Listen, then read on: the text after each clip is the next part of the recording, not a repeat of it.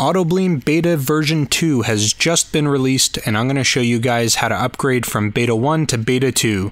This is Steve from Restalgia, and let's get started.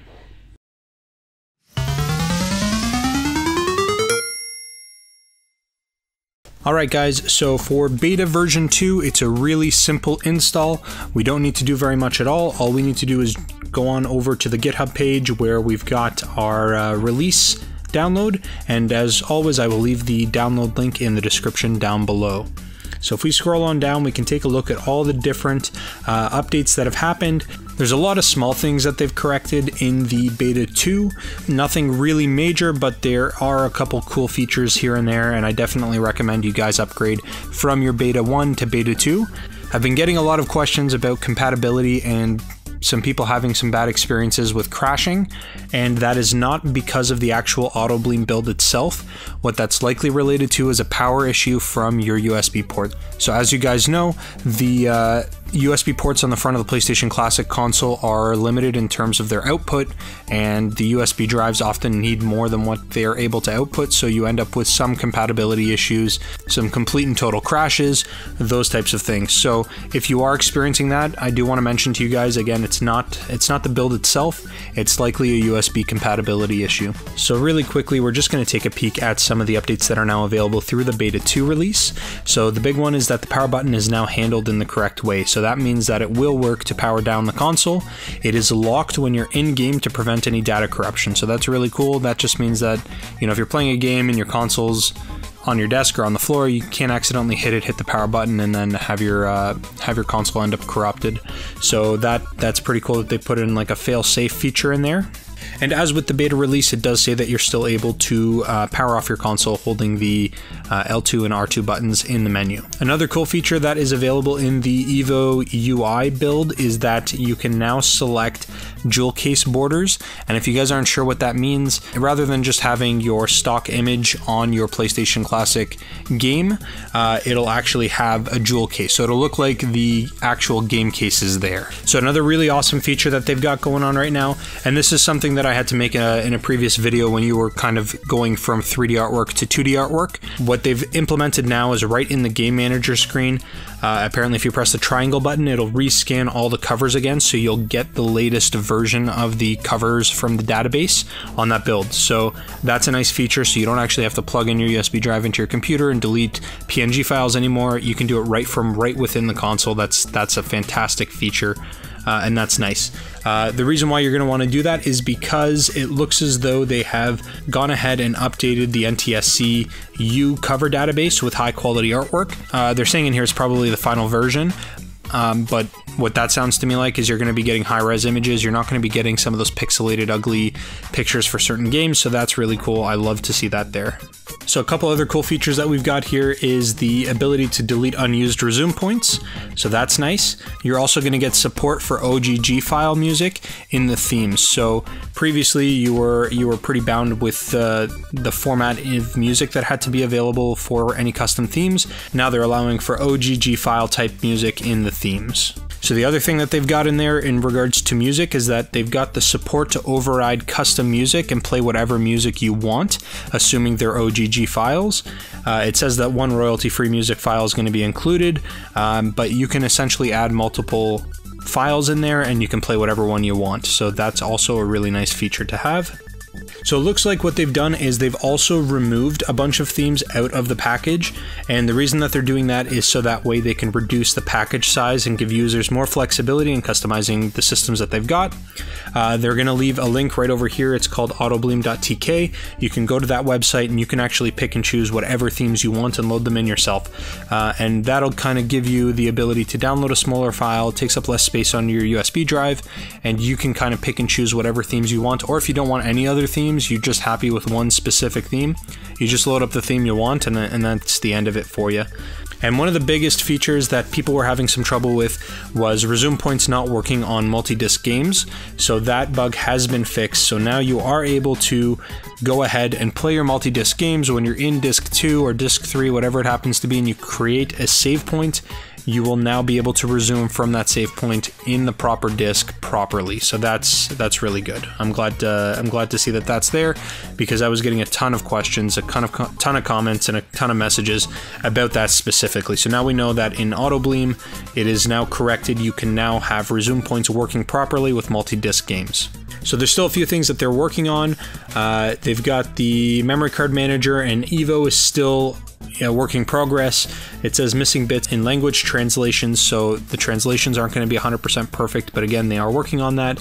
And then it says general check if everything is just is not missing. So I guess what that means is that they are just making sure that nothing is missing. If there's any other bugs, they're still working on those sort of things. But it looks like we're getting pretty close to a full release, and we're going to be moving away from betas pretty soon for the AutoBleem 0.6 build. So that's really exciting. All right, so now what's left for us to do is to go ahead and download our beta 2. So we're going to scroll down to where all the downloads are. And again, as you can see, you've got a clean build, which will have none of the databases. You've got a full build, which will have all of the databases. An NTSCJ for Japan region games. You've got NTSCU, which is US region games, and then you've got a PAL-E, which is going to be your PAL region games. For me, I'm just going to go ahead and download the NTSCU zip file. Now, if you are somebody who wants to play Japan region games or PAL region games, you may as well download the full zip. But for me, I don't use any of the other region games. I just use US region games, so I'm going to download this one. I'm going to go ahead and save that right to the desktop, and it won't take long at all. It just pops down. We're going to go ahead and minimize our web browser, and I'm going to extract the AutoBleem Beta 2. Perfect, so here it is. We're going to go ahead and open up that folder to take a peek and see what's inside of it. And as you can see, we've got a payload folder, we've got an AutoBleem folder, a games folder, and a theme folder. So that's really good. What we need to do is pop our USB drive into our computer. Mine already is, and we need to open that up as well. And it's right here, and we're going to go ahead and stick that over to the side. And just like with every other AutoBleem update or install, it's super easy. If this is your first time and you're actually doing this without an upgrade, you just highlight everything and copy it over to your blank USB drive. Again, you need to make sure it's formatted with the title Sony all caps and in FAT32. And if this is just an upgrade, all you got to do is click on everything here and just drag it over, and it will copy it over. If you get a message that says that it has a bunch of files that have the same name, do you want to replace them? The answer to that is yes, so you go ahead and click allow it to replace. But until then, what I'm going to do is I'm just going to go ahead and fast forward through this. Alright, awesome. So now that that's done, what we're going to go ahead and do is close out of the folder with the beta release, and our USB drive can also be closed. What we need to do is pop our USB drive into our PlayStation Classic and turn it on. And as always, it's always best practice to make sure that the power cord is unplugged before you pop your USB drive in. So pop your USB drive in, then power on your console with the power cord and the power button. So I'm going to go ahead and do that, and we're going to switch over to the PlayStation Classic screen now. Alright guys, so here we are. Just a couple things that I wanted to show you guys really quickly. Everything does look pretty much the same. When we press start, it'll load up AutoBleem, but I do want to show you guys something in the options. If we hit the select option, you're going to see there's a bunch of different things in here. So we've got music, which I'm going to go ahead and set up as the stock music that they have in there, which is this Alan Walker -fade release. It's an OGG file, and this is where you could actually go ahead and change whatever music file you want. So if you were to load up multiple OGG files, what you would do then is put them onto your USB drive in the correct folder, and then from here you could just toggle between what you wanted. If you don't want any music, you could go ahead and just leave it at the default, or you can go ahead and filter through and find the song that you want. And if you want 10 songs on there and you just want to change it up depending on what your mood is that day, you can go ahead and do it this way. You can see right over here, you've got an option to toggle internal games on and off. So I like to leave them on. Here's our widescreen option that we've talked about before. You've got a quick boot, which just changes the amount of time that it takes for the quick boot. I'm just going to leave that off for now. You've got the option as well in the settings here to boot directly into RetroArch if that's what you want to do. So if you don't want to use AutoBleem and you just want to go straight into RetroArch, you can actually set it up so that way when you press or when you power on your console, it goes right into RetroArch, but I'm going to leave it to go into the UI. You've got the option to turn off background music altogether. So if you don't want background music, you can turn that off. And then you've got your GFX filter. Make sure you leave that on. And then you've also got the option to show RetroArch. So some people don't use RetroArch at all, and you can go ahead and remove that right from the menu. And then of course you can also remove the advanced options. But what I'm gonna do now is I'm just gonna shoot over to AutoBleem. I'm gonna load that up. And you can see in here, we've got the jewel cases that is being displayed for our console for every single game. So that's actually really neat. That includes the built-in games. So this is a filter that goes over top of the games, which is really neat. Now, one thing that I do want to mention, as you can see, we've got some really poor artwork for some of the games here. So what we're actually going to do is we're going to go back out into the main option. We're going to go to the L1 advanced options, and we're going to go into our game manager. And in here, we should be able to rescan. So as you can see here, on the bottom of the screen, we've got select, we've got triangle equals flush covers, and then we've got circle to close. Flush covers, what that's gonna do is it's gonna rescan all of our games, and it's gonna give us the latest database artwork. So in this case, we're supposed to get some higher quality artwork. So we're gonna go ahead and press triangle. And it's gonna say, are you sure you wanna do this? I do wanna mention, if you've loaded custom cover art, you don't wanna do this, because what it'll do is it'll delete all of your custom cover art and it'll replace it with the stock database artwork. So just keep that in mind.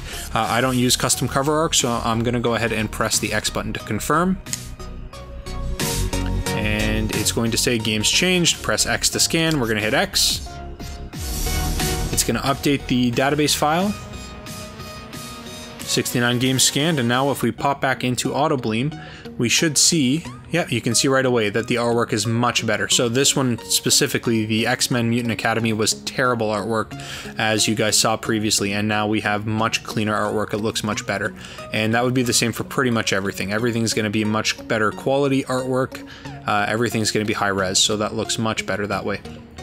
Another cool feature here is, as you can see, there is the jewel case there, but they've actually added a lot of other filters. So we can go in and we can actually take a look at the cover style, which says default. And if you want it to be clean, you can go ahead and select clean and press back. And what that's going to do, it'll have the jewel case, and on the left side, you can kind of see it. It says PlayStation. If we go back into settings and we change it from clean to bullet hole, we're going to go ahead and press back there, and you can see now we've got the classic PlayStation artwork that is going up the side, and then you can also see in the bottom right hand corner that it looks like a bullet went through the case. And they've got a ton of different features, so you can go ahead and play around. They've got clean, cracks, new. The new is pretty cool. The pre-owned is really cool. I'll show you both of those. So for the new, you can see in there, it looks like the games have like a plastic wrap over top of them, and then they've got a new barcode sticker. And then you can even go in and go with the pre-owned. So you're gonna have what looks like GameStop. So you're gonna have a pre-owned look. It looks a little bit scratched up, looks a little bit beaten up, and then it's got a GameStop sticker in the top right-hand corner, which is absolutely hilarious. So that's a cool way to set up your games to look. It looks pretty funny though.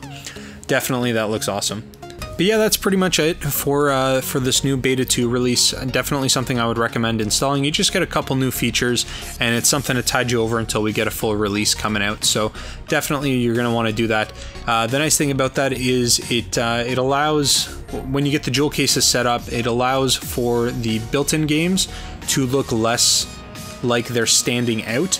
If you guys recall previously, all of the games that you would have loaded have the PlayStation logo running along the side of the image, whereas the pre-built-in ones don't.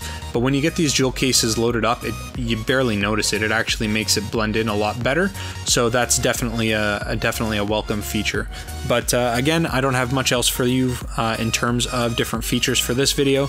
Thank you guys so very much for watching. Make sure to thumbs up the video, subscribe to the channel if you haven't already, and I'll talk to you guys again real soon.